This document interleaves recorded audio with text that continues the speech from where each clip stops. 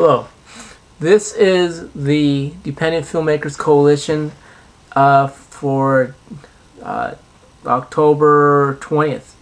Now, for you guys who are making your low micro-budget Christian films, who are out there making your movies, keep making your movies.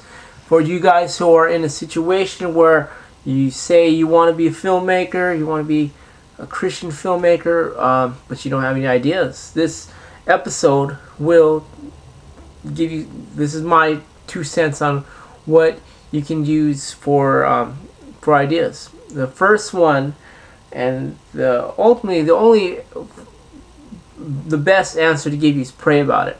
That's something my pastor always says. Whenever you're looking for an answer to your question, pray about it. A lot of ideas that I'll get, God will give to me in dreams, in preaching messages that I'll hear from church sermons. They're like little 5-page scripts, maybe 2-page scripts, and that's the way to start off with. When you're a beginning filmmaker, what you want to really seriously do is start small, make little mini movies that are maybe 30 seconds long to 2 minutes.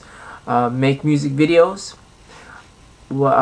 Get your favorite Christian song. Make your AMV, amateur music videos. And I've done a couple of those in the past. A lot of other ideas for your scripts straight up come from the Lord himself, from Jesus. He wrote parables. He spoke parables. He didn't write them, but he gave us stories. And these parables are stories from the King himself, from the Word. Which we have to stress is the fact is that why did Jesus give these parables, these stories to us, so that we can understand lessons that he wanted to show us about the kingdom of God and how to live life in the life to come, with stories of Lazarus and the rich man, stories of the prodigal son, the stories of all the stories that are out there from Jesus' parables. Those things alone, there's a lot of nuggets to mine the field with making your next film.